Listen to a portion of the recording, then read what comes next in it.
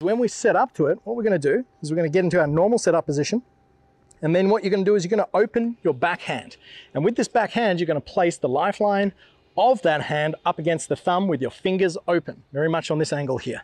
Now, we'll do that again, open the hand. Now, from this key here, as you can see, the position and alignment over there, we want to keep this in the same spot throughout the entirety of the backswing. Now, the reason I love this drill is for a multitude of benefits that you can get from doing so. The first of which is when we set up to it and I open the fingers on my palm, it creates a backward hinging motion of my wrist. And that backward hinging motion from this position, if I then use my chest as the engine, keeps application of pressure up against that thumb, will ensure that that back arm will stay soft and then give me that feeling that I can actually create some pressure against it.